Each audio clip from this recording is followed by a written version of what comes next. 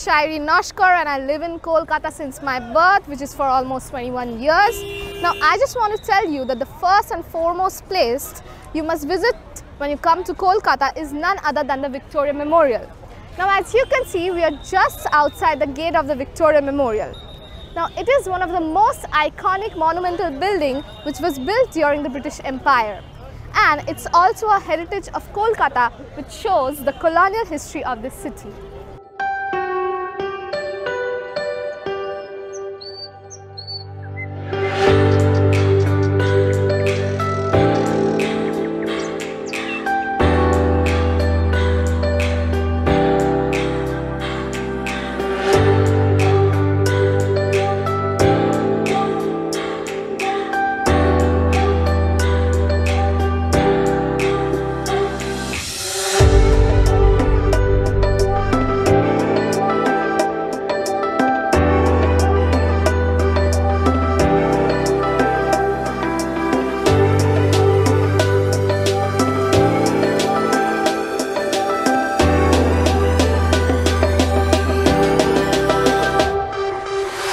Come here by metro or by bus. For metro, you have to get down at the Maidan metro station, from which you have to walk your way from there till here. Also, you can get down at Ravindra Southern metro station, from which you have to again walk a little bit. You can also get direct buses from Howrah and Shialda station, which will just drop you at Birla Planetarium, and you have to walk again a little bit from there till here. The nearest airport to Victoria is the Netaji Subhash Chandra Bose International Airport.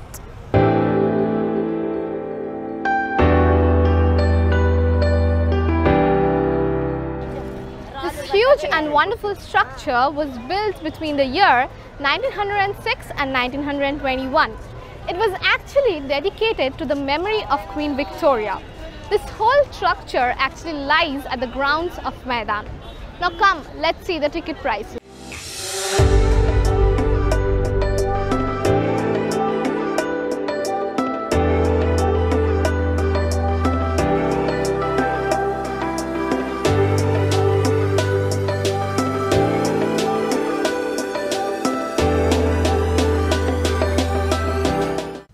As you can see, the Victoria Memorial is surrounded with such large and magnificent gardens, which covers almost a vast area of 64 acres. Besides, it also has large lakes like this, by which you can just sit around with your friends and family and spend some good time here. And it's also a perfect spot for a picnic in the winter holidays. Another thing for which the Victoria Memorial Grounds is famous for is the Light and Sound shows which held here, whose name is Pride and Glory, the Story of Calcutta. It's actually an amazing way to acquaint yourself with this city's history. Its another name is Sonnet Lumiere. The shows generally held from October to February and again from March to June, generally in the evening time from 6 to 8:30 p.m. It remains closed in the monsoons. The wonderful and striking play of colorful lights with sounds and narrations in the background will just amaze you as an audience. Another important event that took place in the Victoria grounds is the magic show of the great Indian magician P.C. Sarkar. Also, if you're lucky enough, you can just experience a chariot ride just outside the gate of the Victoria Memorial. Along with the gardens, bridges were also built, such as the Asia's Bridge between the narrative panels by Goscombe John, on which a bronze statue of Queen Victoria, which is also called the Jubilee Monument of Victoria, is found, where Victoria is seen seated on a throne wearing the robes of the Star of India. The statue was built by George Frampton. Now, just approaching from the southern gate, you will come across King Edward VII Memorial Arch. You can see there is a statue of King Edward VII made up of bronze upon it, which was built by Bertram McCannell. Now, as you reach the Victoria Memorial Hall, you will see the statue of Lord Curzon at the front, just outside the entrance of the Central Hall. Victoria Memorial is built of white Makrana marble. which exhibits a blend of Indo-Saracenic and revivalist styles of architecture, which slightly resembles that of Taj Mahal with its dome, 4 subsidiaries, octagonal domed chhatris, high portals, terrace and domed corner towers. And it is of 184 feet in height. You will find the figure of the Angel of Victory made up of bronze crowns the central dome at the top. Its height is 4.8 meters. So now we are entering the Victoria Memorial Hall. It basically contains museum, galleries and statues. The Victoria Memorial has 25 galleries in total. These include mainly the Royal Gallery, the National Leaders Gallery, the Portrait Gallery, Central Hall, the Sculpture Gallery, the Arms and Armory Gallery, and the New York Calcutta Gallery. You will also find the statue of Lord Clive made up of marble just outside the Calcutta Gallery. As you enter this gallery, you will find exhibition of mainly oil paintings.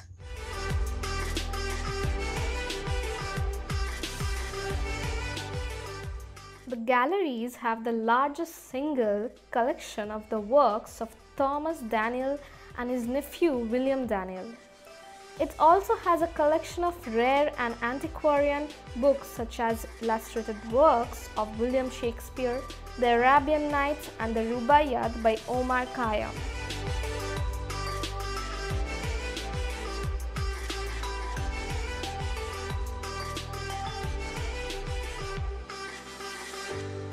Now as we enter the central hall of the memorial, you can see the statue of Queen Victoria at the center.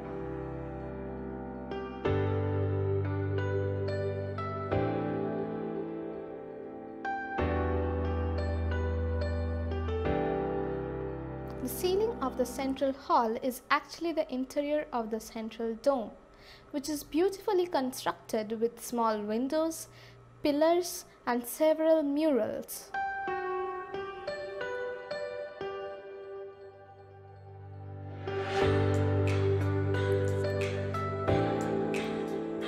Now let's go inside the Royal Gallery, which is one of the most principal gallery of Victoria Memorial.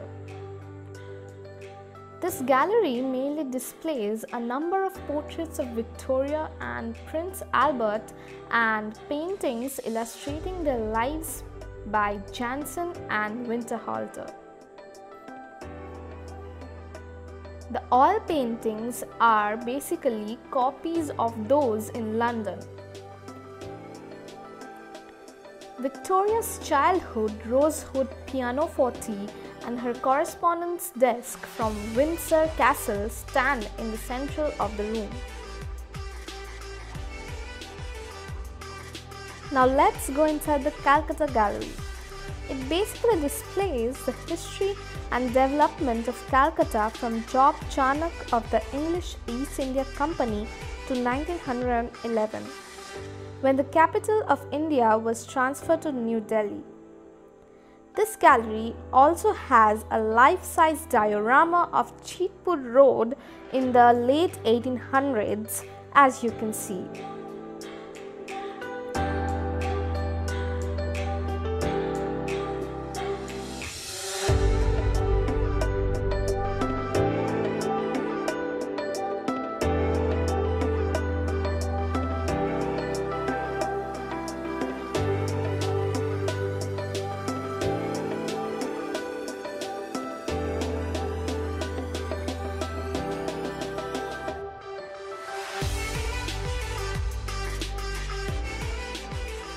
Adjacent to this, you can also visit Birla Planetarium, St. Cathedral's Church, Rabindra Sadan, Maidan and the Mohur Kunja Park, where you can spend a very good time in the evening with your friends and your family.